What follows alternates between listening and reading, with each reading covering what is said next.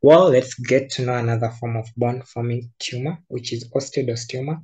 These are benign circumscribed lesions that may arise in the cortex of long bones or occasionally in the cancellous bone of the spine. It affects young patients aged 10 to 35 and is 3 times commoner in males as compared to females. The pathology of the tumor: the characteristic feature is the formation of a small needles of osteoid tissue, usually less than 0.5 cm in diameter, surrounded by a reactive zone of dense sclerotic new bone formation. And this is as the morphology similar to the tumor, which is larger than 2 centimeters and are classified as osteoblastoma. So as we will be getting along, we'll find this another form of tumor known as the osteoblastoma. Otherwise, if the tumor is 0.5 centimeter with the same characteristic, it will remain being osteoid osteoma. To the clinical features, they usually present with increasingly severe but well localized deep aching pain and sometimes local bone tenderness. So the deep aching pain is what brings someone to the hospital, and especially this someone is a male. The pain is worse at night and is eased by aspirin or non-steroidal anti-inflammatory drugs, which is the diagnostic features. So the tumor that arises in the periarticular sites may elicit joint pain, swelling, effusion, and limited range of motion, which can be confused with inflammatory arthritis. So this tumor, it could be, particularly it may present with these other forms of clinical features, and they are the same as those of inflammatory arthritis. Otherwise, unless it's confirmed either radiographically or with other findings, then to bring up with the conclusion that the tumor is actually osteoid osteoma. For the differential diagnosis, it could be either osteoblastoma or otherwise that inflammatory arthritis are from only clinical findings.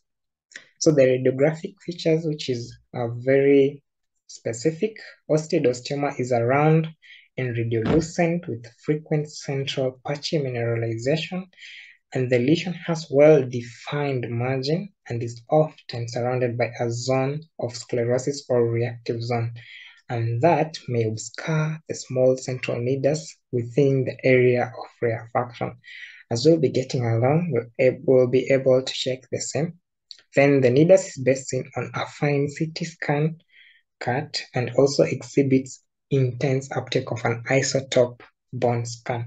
So the main characteristic about radiographic feature is the radiolucent with central patchy mineralization, and the lesion has a well-defined margin.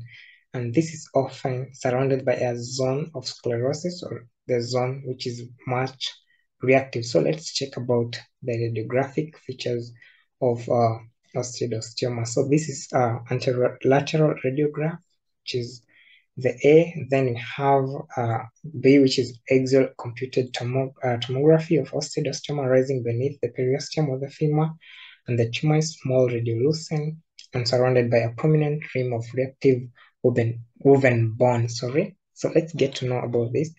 This is the osteoid tissue. Then we have surrounding of dense sclerotic bone, which is right here. So this is the epiradiograph of a femur, and this is the most distal aspect, the supracondylar.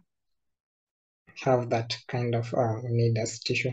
We as well have the stuff here. Then we have surrounded by dense sclerotic bone, and the needles is right there, the central. This is a gross image of osteoid osteoma. As said, we have that stuff, which is the needles. Then it's surrounded. Around it, surrounding, have that bone, which is a sclerotic, and it's much reactive. So prognosis and treatment: osteoid osteoma has limited growth potential. In younger patients, some osteomas may resolve spontaneously after several months, but most require surgical treatment. The removal of central needles results in resolution of the reactive bone formation and dramatic relief of symptoms. This can be achieved by open surgical excision or curettage, but increasingly less invasive methods are used where the necessary equipment is available. A CT-guided needle can be inserted into the nidus and the lesion ablated with a radiofrequency coagulation.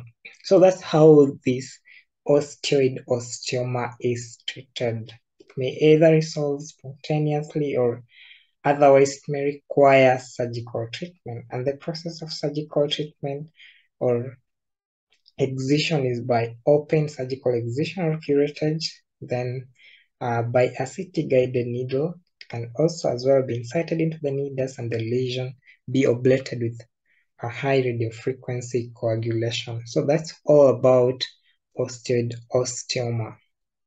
So these are just the fact sheet about the definition.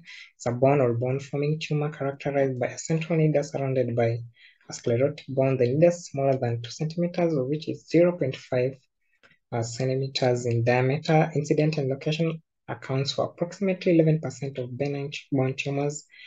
Deficits of long bones, especially the femur, but can affect any bone. Morbidity and mortality. Osteoid osteoma is benign but painful, which we have been able to identify. It's relieved by non-steroidal anti-inflammatory drugs. Then sex, race, and age distribution. More common in male individual at a ratio of 3, ratio 1. Then children and young adults are most commonly affected. Clinical features, we did find out that local pain or tenderness, which is deep aching pain and can be relieved by non-steroidal. And this pain is most severe at night.